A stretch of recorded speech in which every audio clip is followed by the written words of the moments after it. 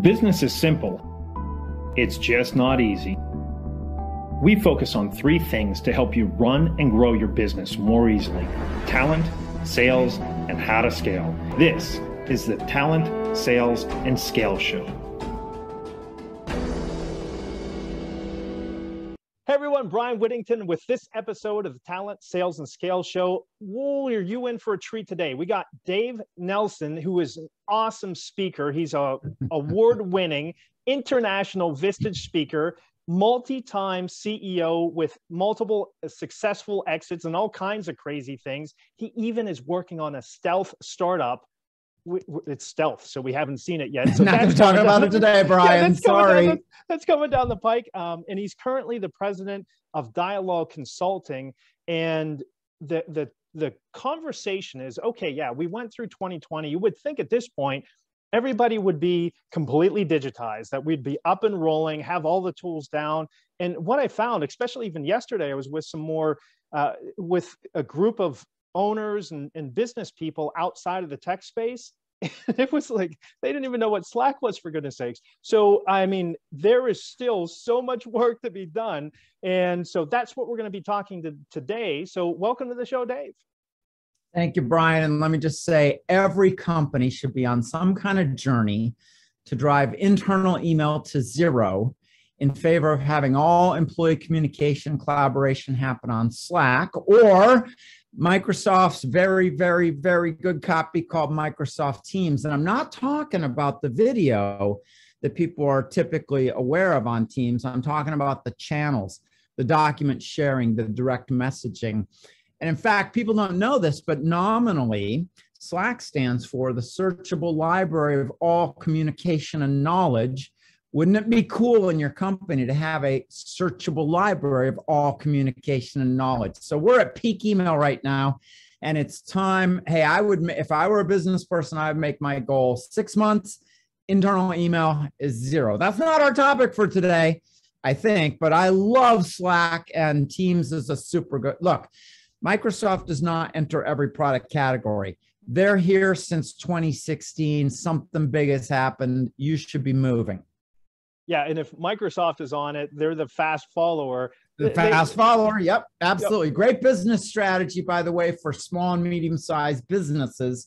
We don't have to be innovators, but we better not wait too long when the innovations are proven. Be that fast follower.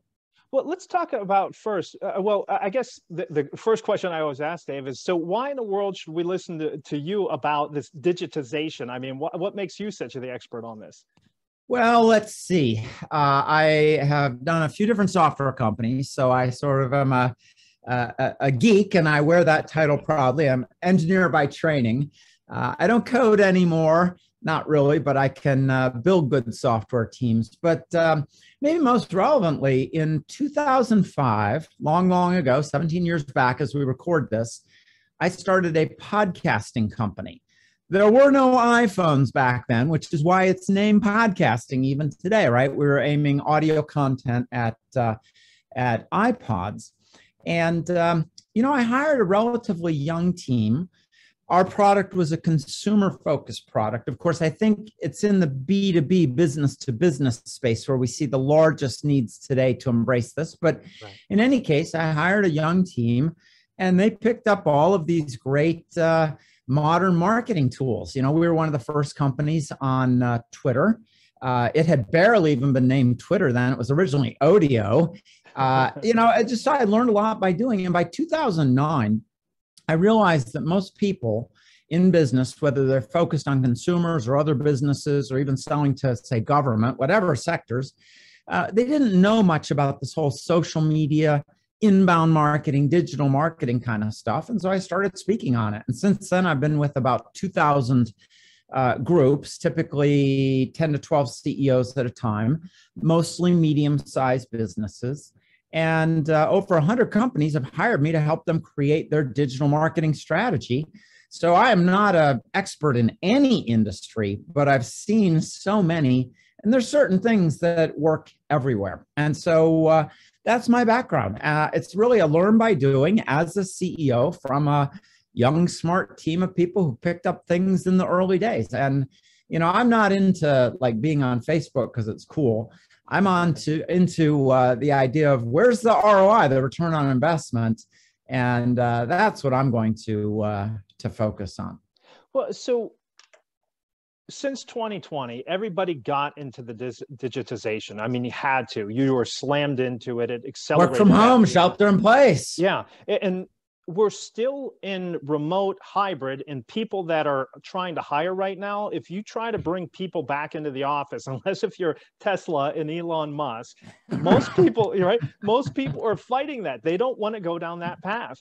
And so that digitization is even more important. And you talked about knowing these channels through whether it's a communication channels and being specific of contextualizing.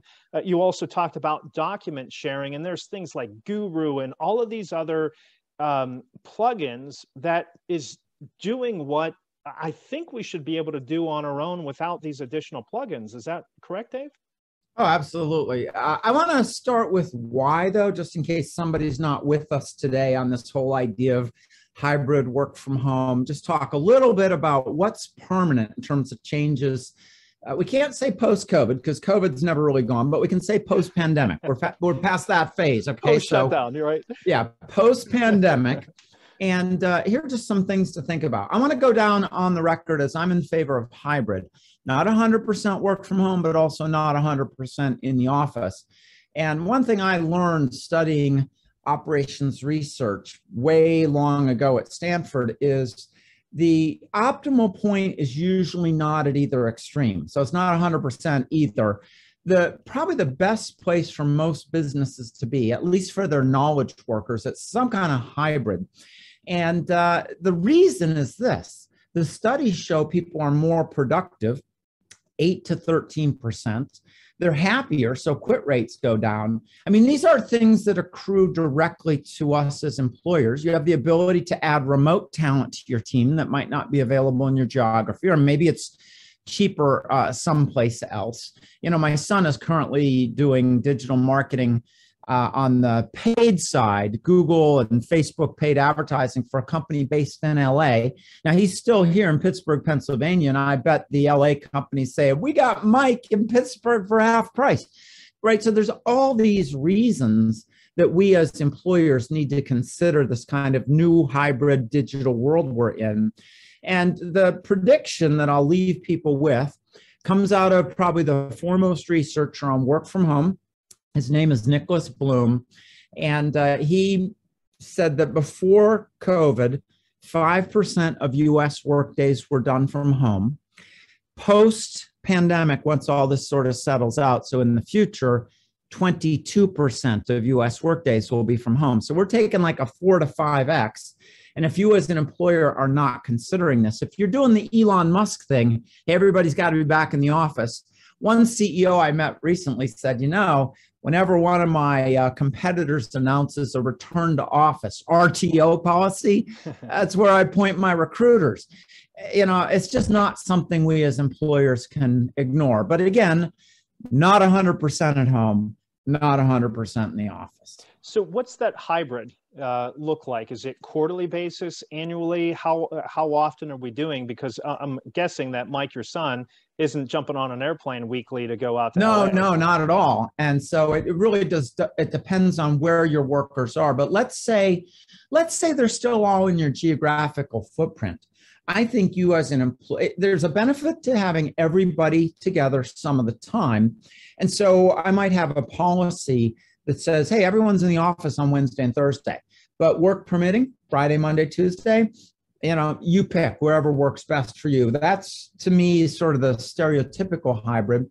And we just mentioned earlier, Slack or Teams, these kind of tools really enable, they shine when people are more distributed. And by the way, I got to point out, even if it's not your workforce that's distributed, what we're talking about applies to your customers, your partners, suppliers. We're all going to have to deal with this regardless of our own team.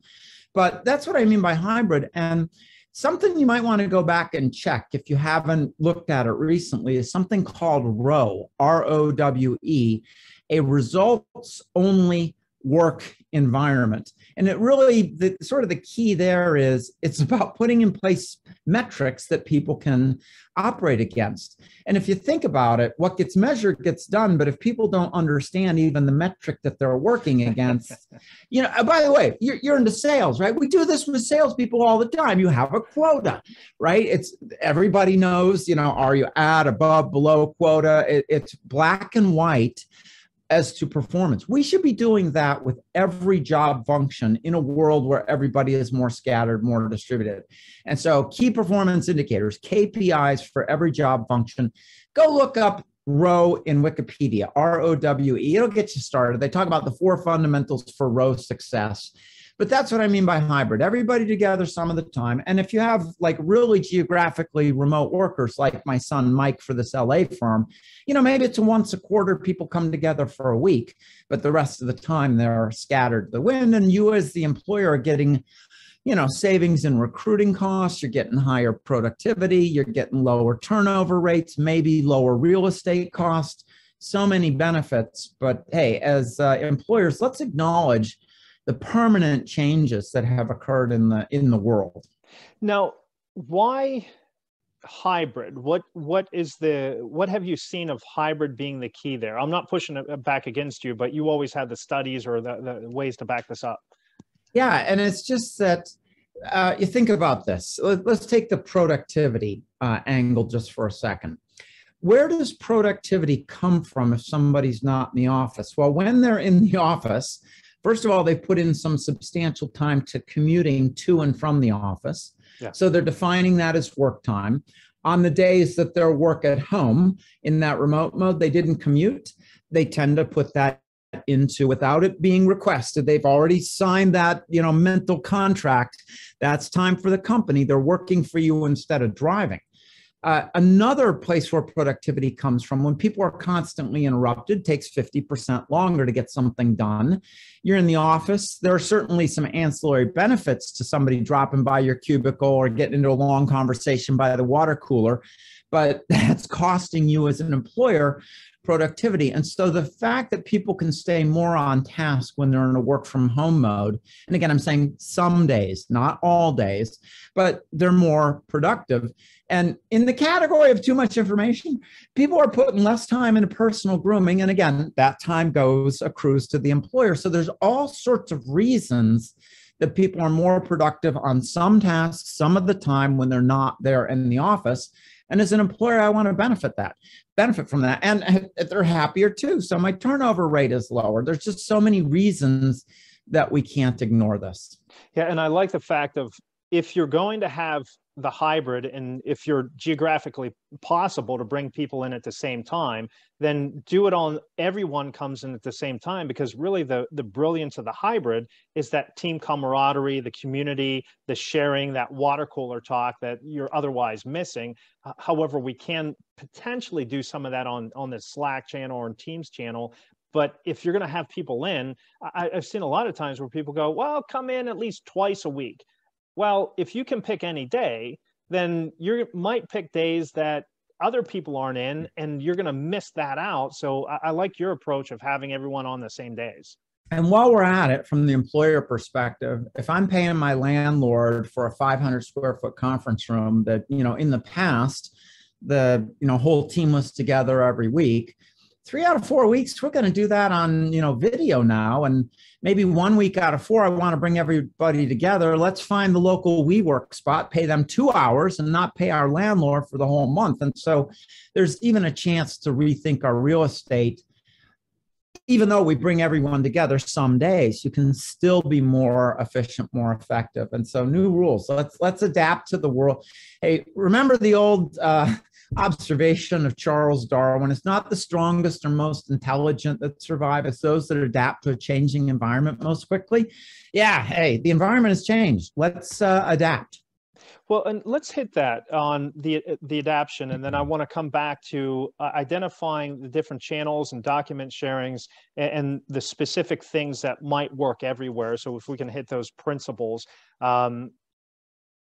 You shared with us a really interesting exercise. So as technology is changing at a exponential rate. And if you don't get ahead of this and find your niche in this, you're going to go to the way of Blockbuster. So can you share with the folks the exercise that you take people through to help them foreshadow opportunities as well as risks so they can find their way through that? You mind sharing that, Dave?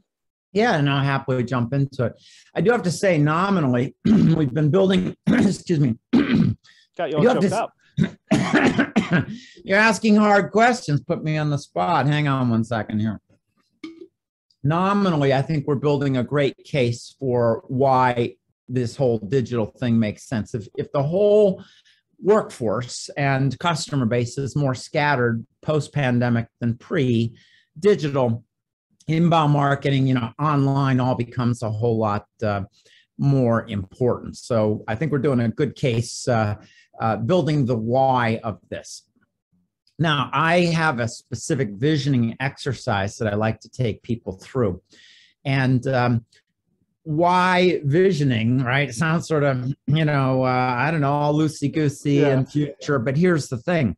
If you have a better vision for what's coming down the pike, then you can make better business decisions today, better resource allocation, better investment. So I think everybody should have a more concrete, 3 to 5 year vision, know where you're going so that every step you're taking is going in that general direction.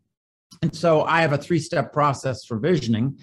Step 1 is you pull your team together, you tell them what date you're focused on. So, hey, we want to build a 3-year vision. So we're focused on, say, as we record here, it's middle 2022. So we're talking middle of 2025. So you set the time frame.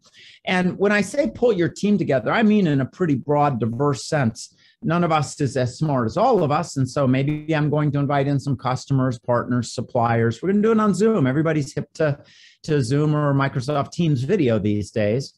And step 1 then, with the team together and with the time frame specified, is just to brainstorm with this group about things that might occur relevant to us in the next 3 years. And I'm building a list, right? When you're brainstorming, there's no bad ideas. You're not doing any kind of filtering. You're just making a list.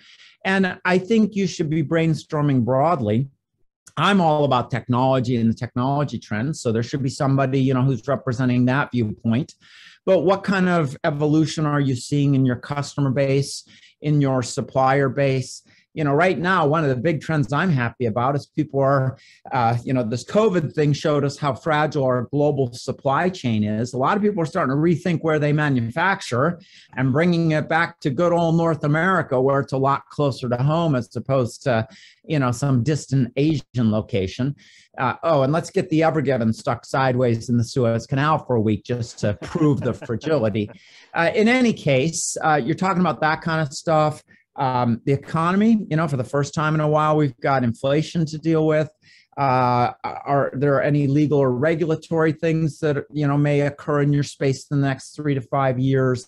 Do you want to talk about, hey, we got viruses now, and I'm not talking just biological, I'm talking digital. Do we want to do any kind of visioning? So you're brainstorming scenarios, things that might occur in that kind of 3-year window, building your master list. That's step 1.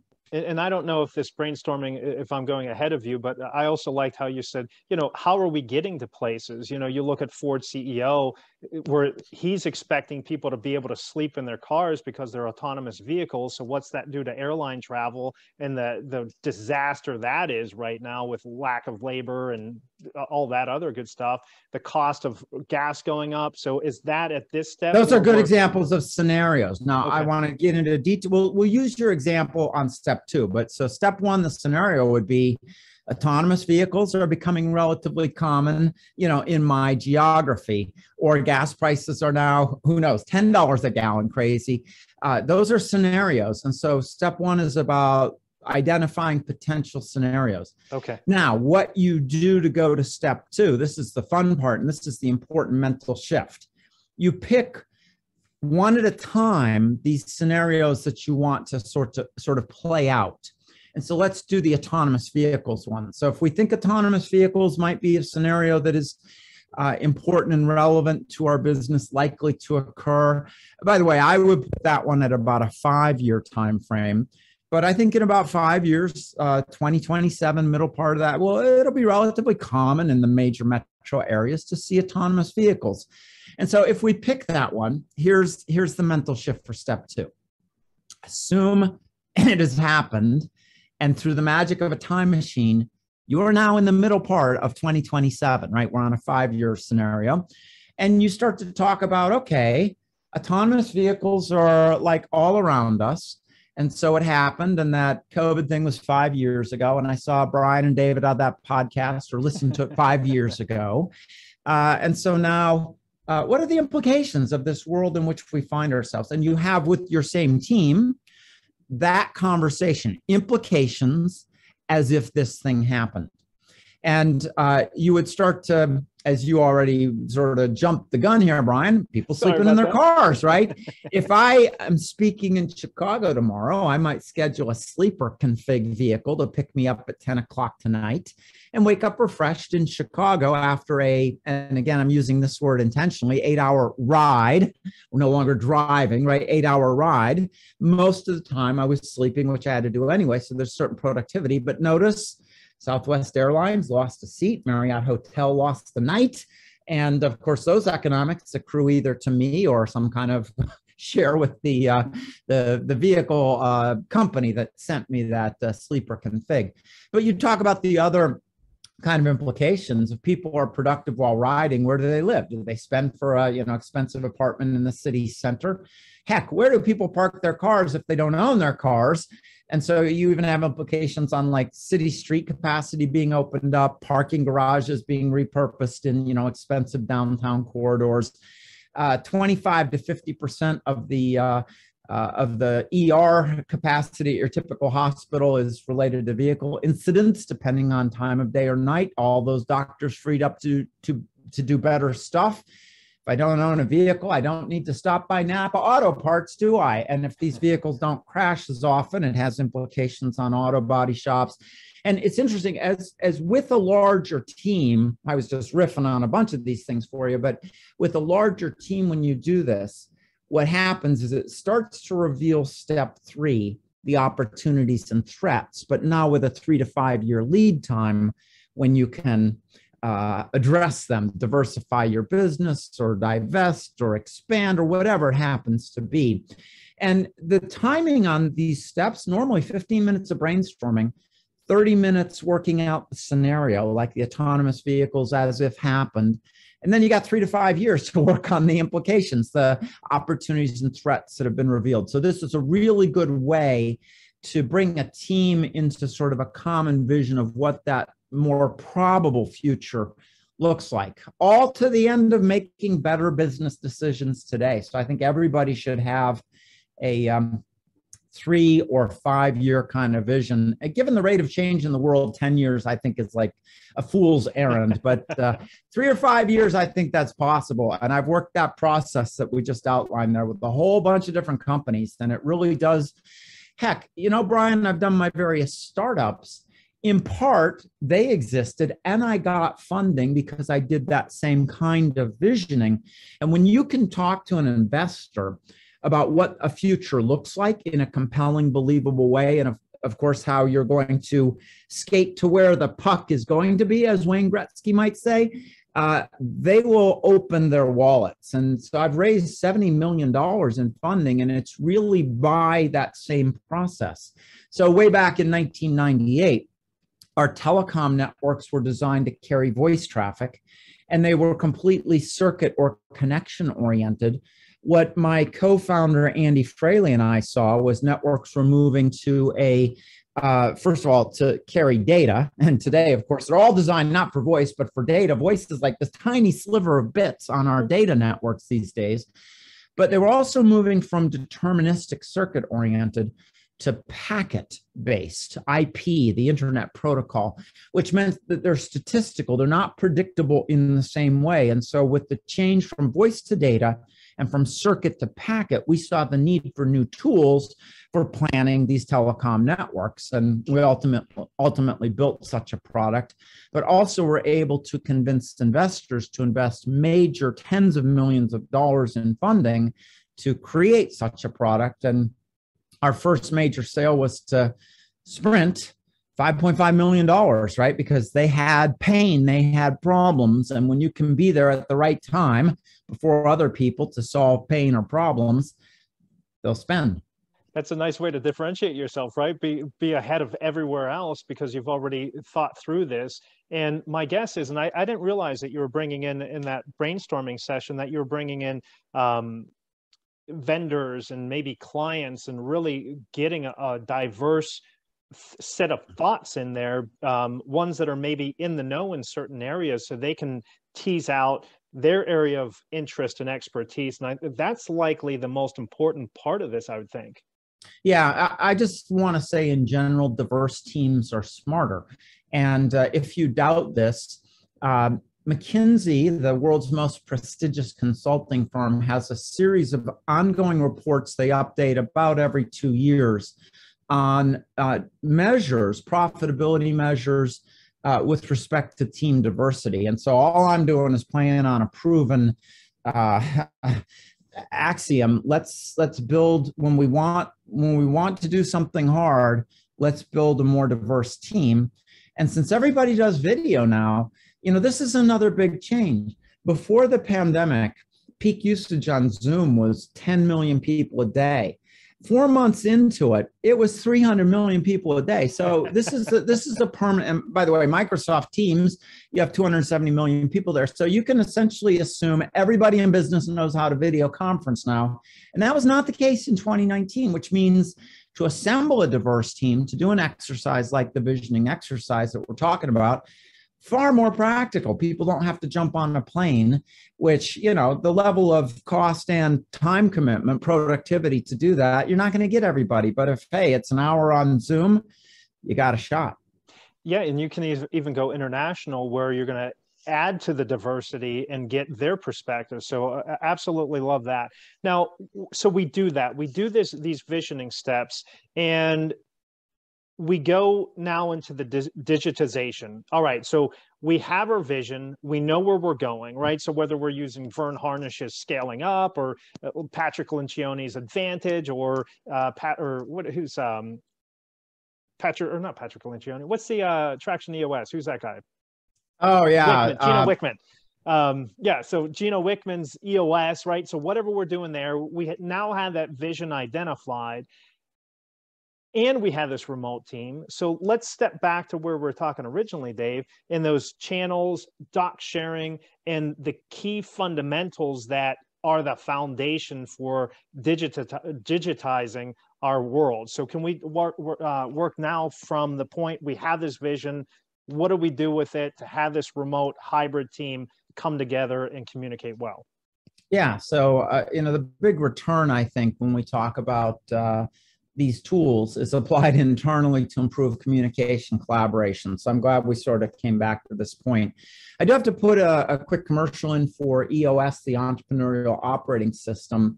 The world that I live in with these, SMBs, small, medium-sized businesses, that's a hot thing. A lot of people are seeing a lot of benefits. So if you as a business person listening to or watching this haven't really discovered the book Traction or the whole idea of EOS, that's probably something worth checking out. Working for a lot of people, definitely a big hot trend.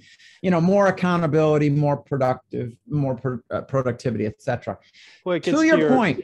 I was just going to say, it goes to your point of that R.O.W.E, results only work environment. I put together what's called a success map. So if you go to YouTube and look up success map, Bryan Whittington, you can find it there. But that was based on those three to identify those key performance indicators.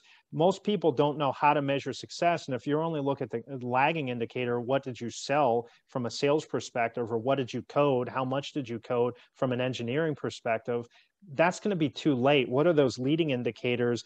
How are we measuring success, and what numbers can you put to it? And if you do those things, you're going to be in a much better space. So wholly agree with you there. You reminded me of one of my favorite acronyms. A lot of times in a digital world, people are looking at, number of hits on their website. The acronym HITS stands for How Idiots Track Success, right? If people aren't engaging on your website, and if you're running Google Analytics for free, turn it on at least, you can click into Google Analytics and look at your engagement numbers, and it's only engaged visitors that count. And so you got to measure the right things. Now, to your question, you were sort of alluding to channels and document sharing and collaborating in a digital world. To me, there's 100 things that make Slack or Microsoft Teams very equivalent products, by the way. If you're already a Microsoft shop, pretend I never said Slack. But one of the things that is really revolutionary about it, unlike an inbox where it's a single monolithic stream, we have these things called channels. And so as employers, we've got to think about what kinds of things do our people work on and talk about, and then create corresponding channels for those things. And then when you're in a channel, it's about that topic. You're on that topic. Your brain does a lot less task switching. And there's just so many things, until you try it, you won't appreciate just how big an idea that is. But then that brings us to the key question: what should our channels be? How many should we have? And that is a strategic decision. So if you're new to this whole Slack or Microsoft Teams thing, play around a little bit, get some volunteers, put them in a sandbox, and experiment with the channels and see what feels right. A lot of companies like to have channels on a per project basis. In my previous software company, there's only 100 potential global customers, Sprint, AT&T Wireless. Maybe you have a channel per customer.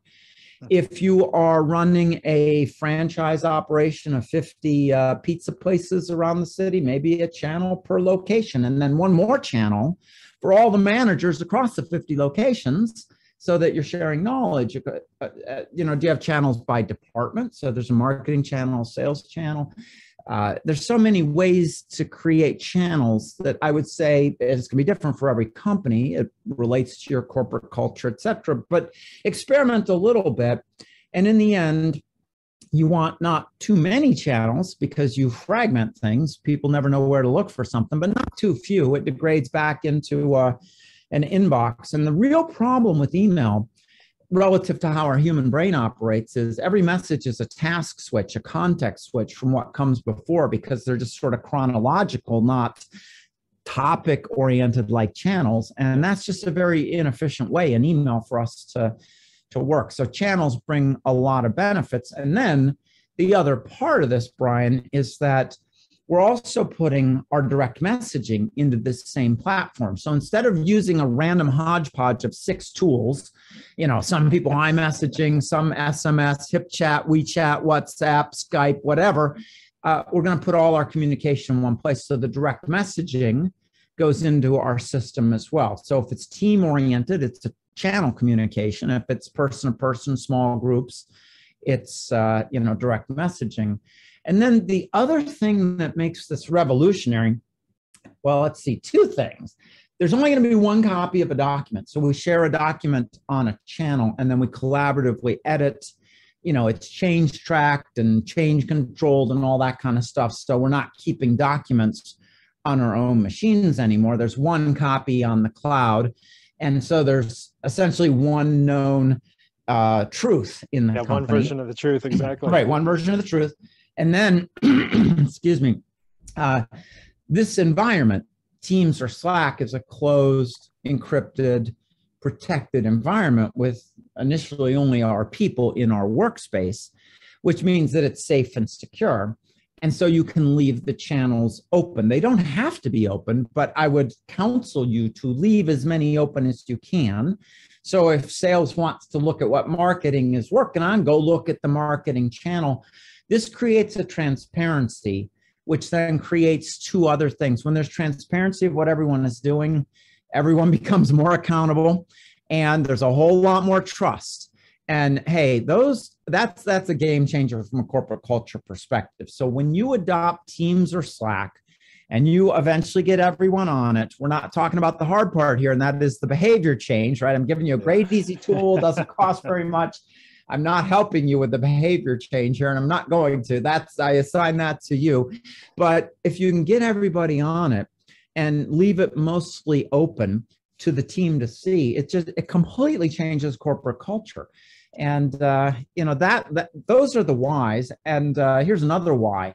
You will find you need far fewer meetings in your company when you're communicating in this mode, because everybody's just sort of in the know. And if by chance the bad thing happens and somebody leaves, you turn off their access. The new person joins, you provision them onto the project channel, and there's the whole history of the project from day one. And so it's a much better way to preserve institutional knowledge and ramp new people as they join. And it's just like, as I said before, there's 100 things that make this better than email. So we should all be on that journey in a world where people are more distributed. So digital is more important than it used to be. Yeah. So a couple of things off of that. I completely transformed our business into one of digital based upon what Dave suggested. So the change management is a challenge. So you as the leader of this, when somebody emails you, Slack them or message them in Teams. Say, hey, can you send that to me in Teams? So hey, I saw your email right before I deleted it. Could you please repost it on the Slack channel? And you might even get into, after you've given everyone a sufficient time to adapt, if they're coming along slowly, announce a new policy company-wide. Hey, if you get an email from another employee, please walk down to their office and fine them $1. It is your duty.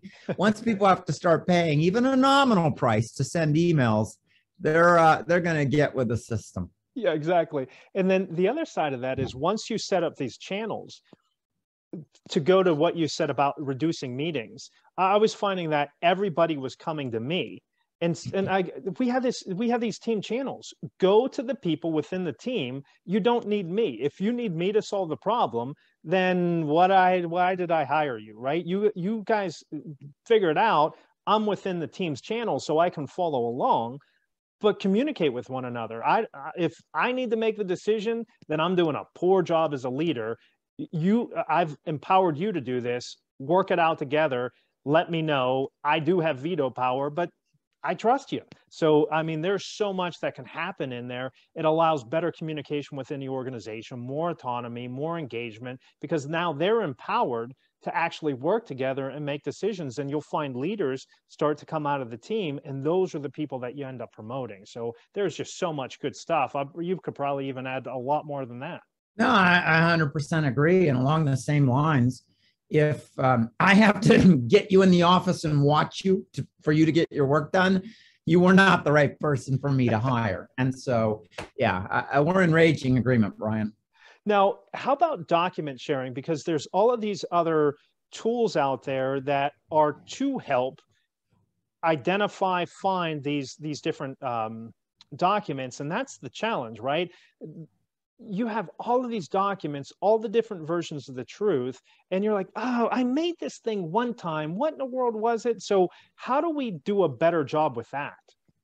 Okay, so the first big idea I want to suggest there is that we need to start moving away from something that has served us well, and that is the idea of, I call it hierarchical thinking, but I'm talking folders within folders within folders, and manually trying to find our documents.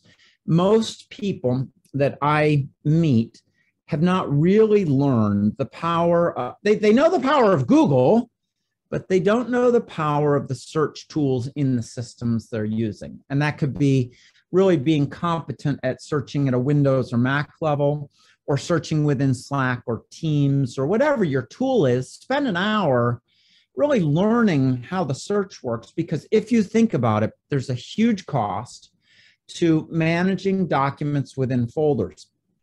One part of the cost is it's relatively slow, click, click, click. But the bigger cost is that information is not one-dimensional, and yet a folder-based hierarchical system forces us to put everything in one place, and then we generally don't find it when we go looking for it. In fact, Microsoft did an interesting— I would take out generally there. Right. Microsoft did a study recently. It was called The Innovator's Guide to Modern Note-Taking. But one of the things that struck me was 76 hours per employee per year mucking around with folders.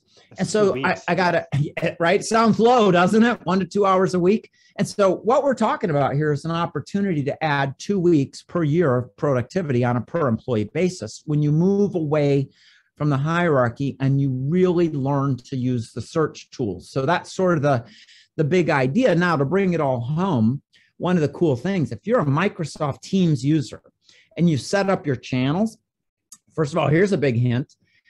Your channels probably are very similar to your top level folder structure on your computer, right? Of course, we have to come up with a standard that everyone, works for everyone best it can.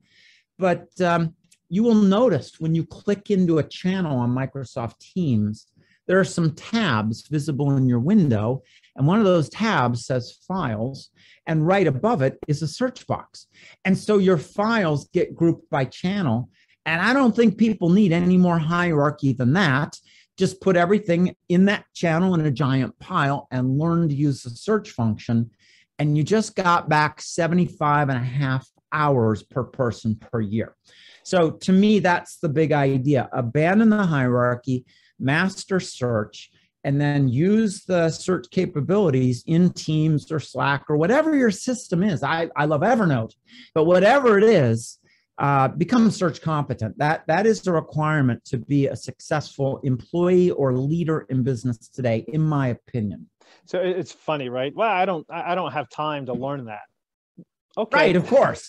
Right, because you're spending 76 hours a year looking for things manually. And by the way, when you look for things manually, you're using folder name and file name. This is metadata, data about the data, but you're not using anything that is the data itself, the content within the document. When you tap into these modern search tools, they do content level indexing. They can, look at a scan or a photograph and use the magic of optical character recognition to make the words searchable. In other words, when you're engaging with search at a content level, you got like 1,000 more ways to find something than just this little sliver of metadata that is a folder name or file name. And then my favorite thing when I search and get results that are content level search, you sort them by date last changed. So all the new stuff is at the top of that list, and that's what you're probably looking for. So you would be amazed. I spend like 0 time organizing, and yet I would strike you as one of the most organized people. You tell me what you want, I can show it to you in like 2 seconds. And so this is, again, another behavior change, right? And this is part of our job as leaders, right? To show people, to give them the why, to give them the training, and set that path forward. And so in adopting Slack or Teams, we also need to be adopting search. And here's where I could talk for the whole rest of our podcast, Bryan, but the one thing that people are going to discover that is probably an unseen revolution out there is this idea of tagging.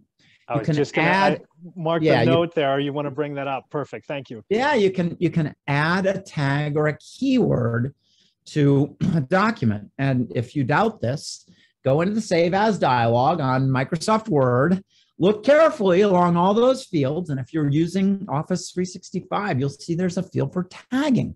And so now you add keywords that also aid in finding things in search. And let me give you a simple example of a tag. So I keep everything in my search tool, which I alluded to earlier, Evernote. But again, this isn't really about Evernote. It's about the idea of tagging. And so I have tax documents going back to 1994. And every once in a while, I like to look up an old 1040. I have something I'm digging into. And here's the problem. If you try to search on the term 1040, that's an extremely common term. It's referenced in all the instruction documents, and it's probably on, like everything, and it might even randomly just be in some string of numbers. So it is, by and large, a worthless search term. But if you use 1040 as a tag instead, so every time I post one of my 1040 documents, I just did this, right? We just did 2021 tax year taxes. I put the final returns into my file management system. I put a tag 1040 on them. And now I can say I'm searching not for the word or phrase or number 1040, but for a tag 1040 That greatly reduces the search space. I can add in then maybe 2021, which will, as a number, appear on the document.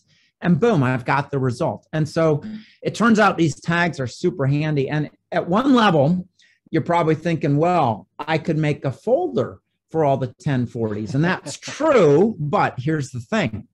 There are other ways you might want to find this, other folders that you might potentially want to put this in. And duplication would be a nightmare. So you don't want multiple copies of the same document. You never know if you have the current version and you're cluttering up your world, but you can always add another tag. So if you want to find something two ways, you don't put it in two folders, you put two tags on it, then whichever one occurs to you, you find it. And again, I described all this and you're probably not getting why this is such a big idea. You got to try it out. You got to start to investigate and play with the tags. To me, that is this huge revolution out there. And pretty much every piece of software today, including Mac and OS at a operating system level, support the idea of tagging. Use it. Yeah, absolutely. Now, how about naming conventions? Should we be using any naming conventions, or do tags make up for that? They make up for most of it, but again, you still do have the idea of naming conventions. And so this is where every company is going to be different. I'm giving some advice, but your mileage may vary. If a naming convention helps, fine. But you're not going to solve every problem with a naming convention unless you have file names that are about 1,000 characters long. Right. And so come up with a light naming convention, a light hierarchy, which by the way is just files by channel. That's probably as much hierarchy as you need. And then supplement with tags and really start to, the real power of all this is the content level search and the date last change sorts and those kind of things. So if you want to have a light naming convention, have at it, but that don't try to solve every document retrieval problem at the naming level or at the folder level. There's so much more that you can use. And again, as leaders, we got to get our whole team on the same kind of path so that we recapture that lost productivity. The whole idea of folders was great until we got really good search. But hey, news flash, we got really good search and we've got tags, etc. And you can't use your lack of technology. You can't use your lack of understanding. I'm so glad you made that point. Look, every company today is a technology company. You may not be selling a technological end product or service, but technology is how we get it done. It's where the productivity, the collaboration, the profit comes from. And so in my opinion, if as a business person or especially business leader, you're generally like, I'm a boomer, I don't do technology. That's an outrageously dangerous leadership strategy in a technological world. We're going up this exponential curve of technology, and I'm talking, AI, robotics, blockchain, the Internet of Things. This is part and parcel to being a business person today. And so you can't afford an I don't do technology kind of attitude.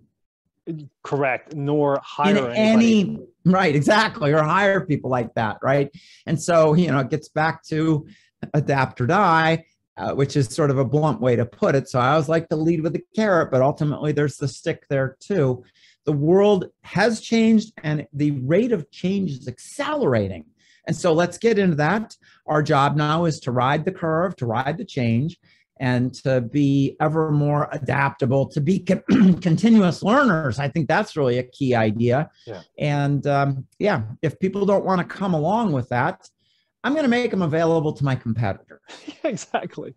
And use your visioning exercise so you're not riding the curve, you're getting ahead of the curve, because it's ultimately, can you stay ahead of the curve because everybody else, that's how you're going to make the differentiation, right? Is being able to keep up with that technology and have your team being more productive, because that productivity is going to out hustle everyone out without burning them out, without adding additional labor, right? So it's use what you already have to be more efficient.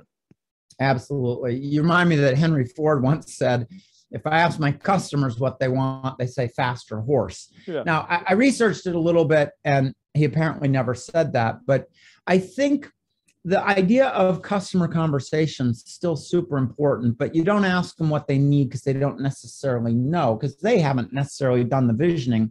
So to me, the interesting customer conversation is about where is the pain, where are the problems in your business, and then that becomes the input to your visioning exercise. And when you see how you can solve customer pain or customer problems, now you've got something. That is what you ask them, not what do you need. 100%. So I think that hits the things that work everywhere, which is tags, searching, that the channels where you're going to have transparency, which is going to drive accountability, trust within the team, and then one copy of a document, known truth, right? These are really big ideas, but all possible with these new systems that we've got. And like you pointed out, they will work everywhere if we have a culture of adaptation, of learning, and that way we can continue up.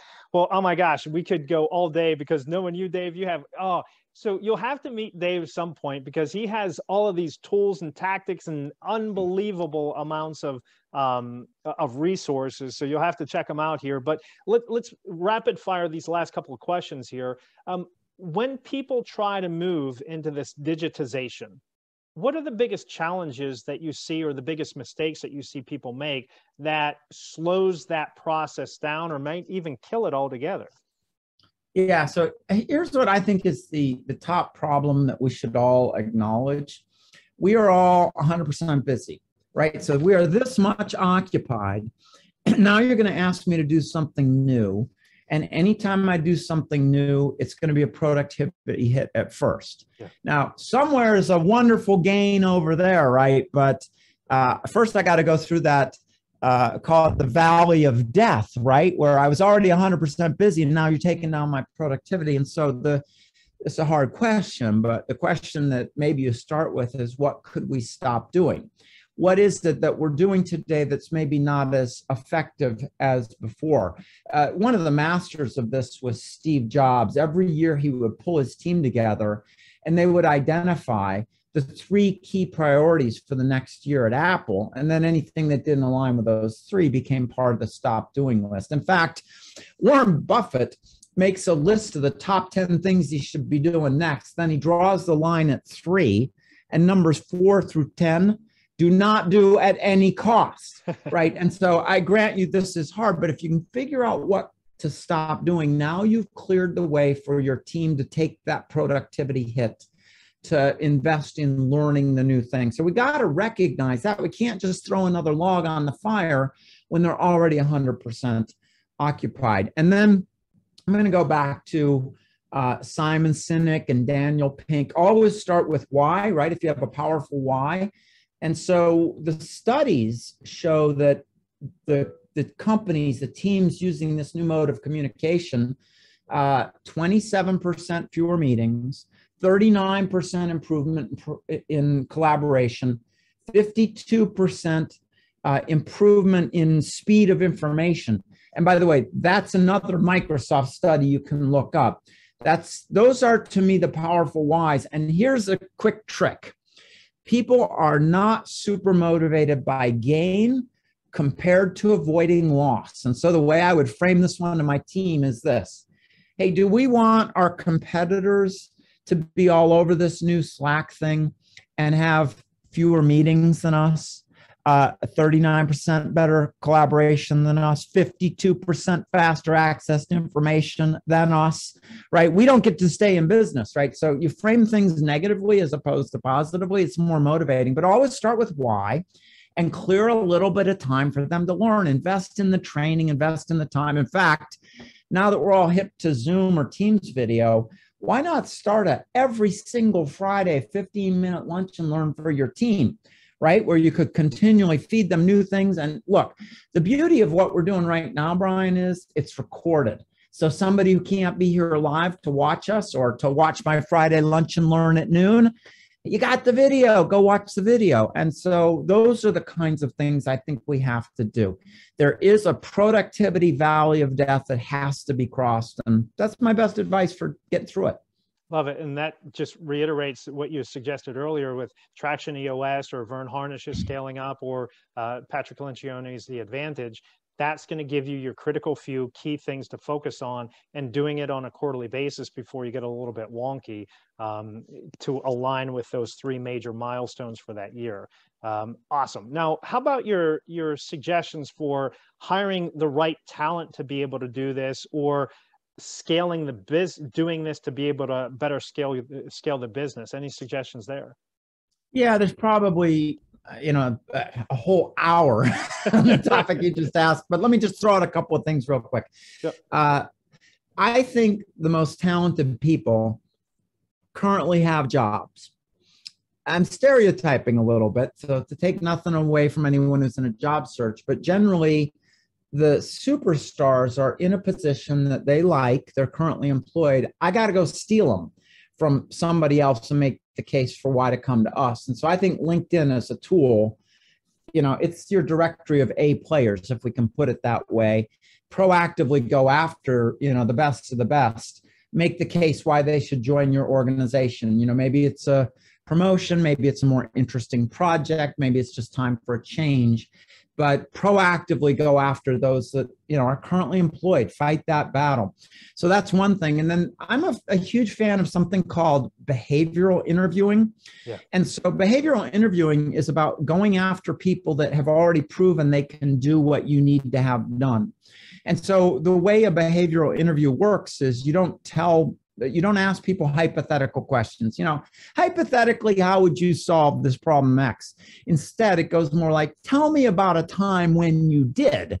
And unlike mutual funds, past performance is a pretty good indicator of future results with humans, right? And so that's the sort of the bottom line on BI, or behavioral interviewing. So find people that have already proven they can solve the kind of problems that you're going after, and then bring them in and have them do your thing. Now, I do want to point out A players, if we can use that terminology. A players can work anywhere they want. And so there's a lot of things that you got to do to create an environment that A players value. And one of those is the opportunity for continuous improvement, which gets back to the whole point we were talking about continuous learning, right? All these things start to align. I'm going to bring in people who not only engage in continuous learning for my benefit, but for their benefit, right? That all these things are important to building a high performance team, a team that you attract the best, retain the best. Oh, one other quick thought, Bryan. A players recognize other A players, right? They like to be around other A players. I would absolutely have some kind of incentive system for my employees referring A players into my organization. And, back in my telecom software company, we had a standing bonus, $5,000. If you refer somebody in, they can make it through our recruiting process, which is a hard process, you get $5,000. And so I just engaged my high performance people in finding other high performance people. And that's, one more way to do it. A lot less expensive than using an outside recruiter. Yeah, I wasn't going to say that because we might have some outside recruiters who I love. Scott, Anthony, I love you guys, but, a lot less expensive.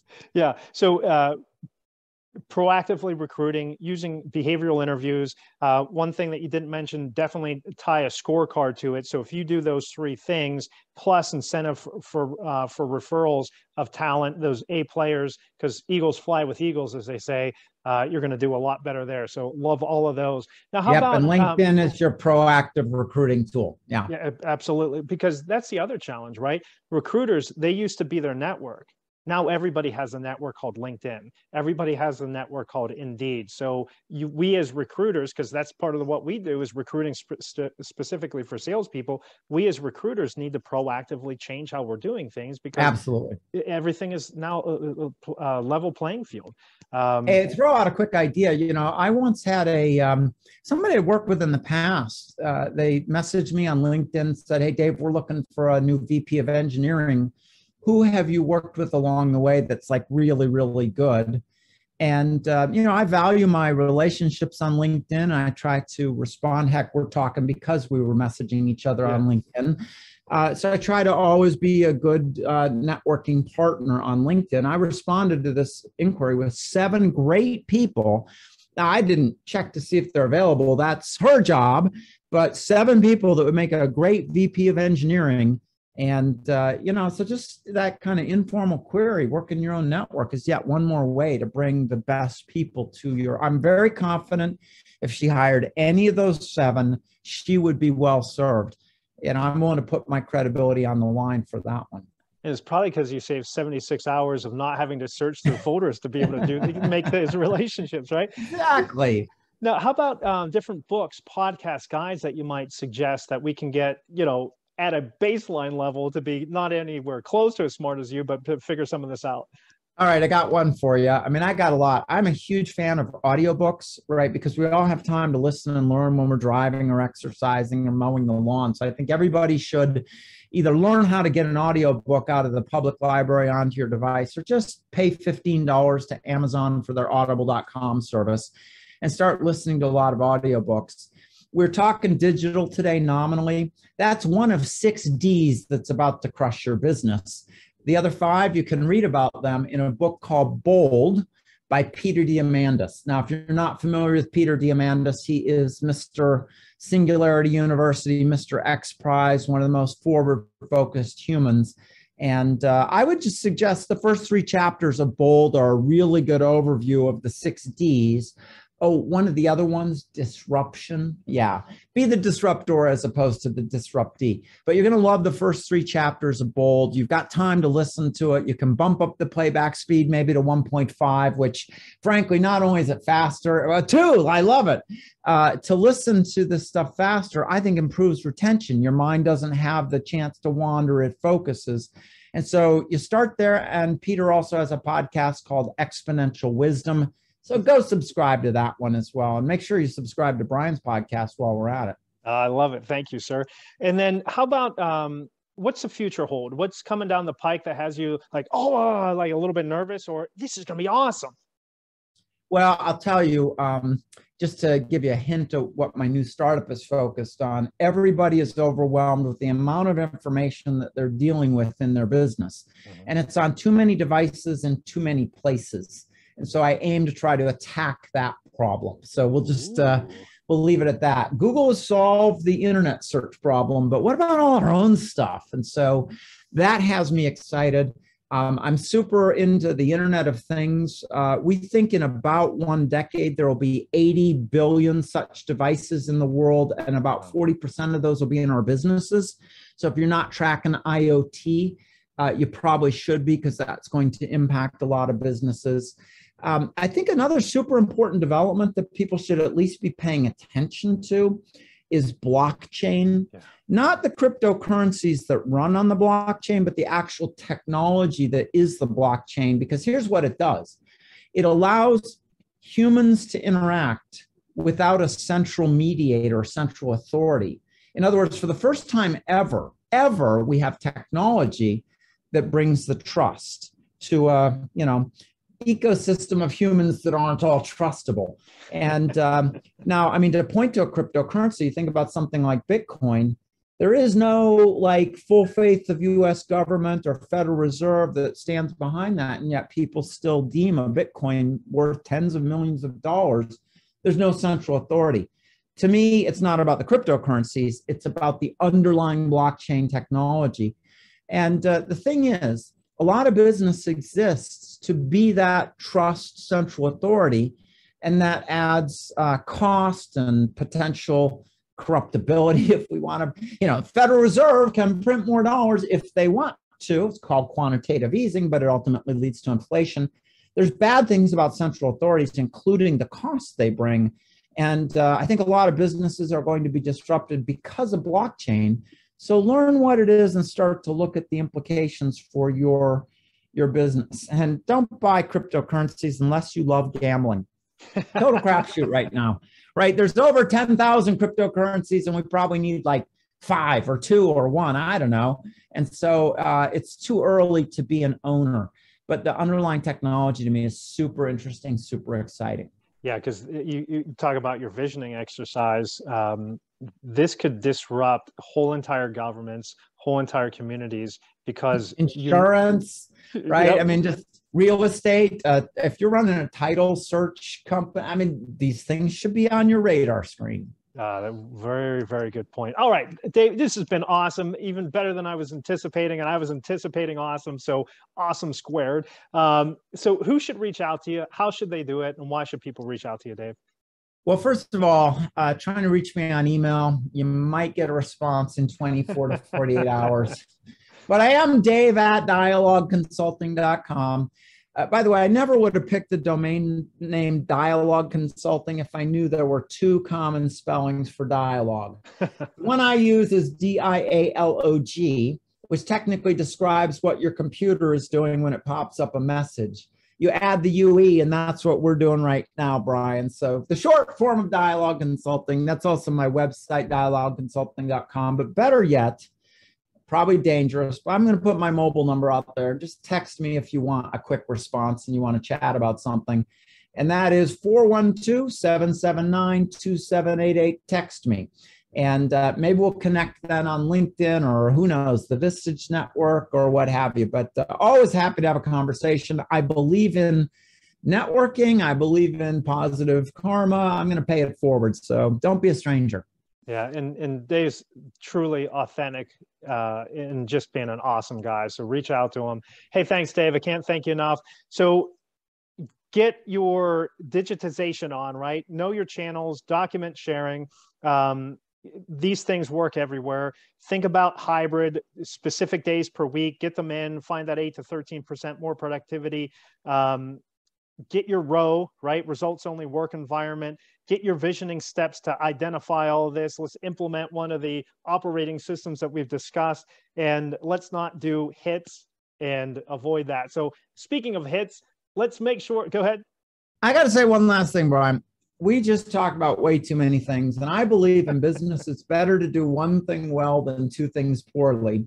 So let me suggest, after you've watched all this, pick one thing and proceed on that journey and do it well. And not everything you try is going to work. So fail fast, that's fine, and then pick the next thing. But as they say, a journey of 1,000 miles begins with a single step.